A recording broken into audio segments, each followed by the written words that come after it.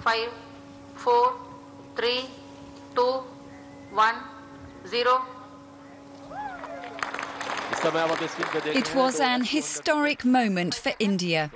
An unmanned spacecraft bound for the moon successfully launched in July after a previous attempt was called off due to technical problems. Chandrayaan 2, which means mooncraft in ancient Sanskrit, has spent the last few weeks travelling towards the south of the moon. On Monday, the landing robot Vikram separated from the craft ahead of its planned touchdown.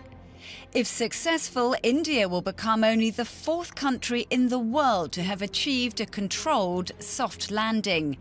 Its previous mission in 2008 ended with the spacecraft probe intentionally crashing into the moon. The landing site this time is around 600 kilometres from the lunar South Pole, an unexplored section of the moon.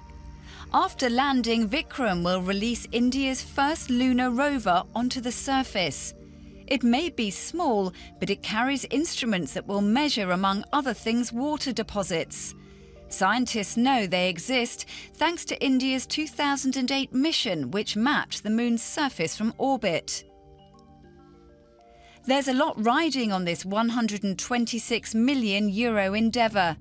Not only does India hope to advance the world's understanding of the moon, it also wants to prove how advanced it is in space technology.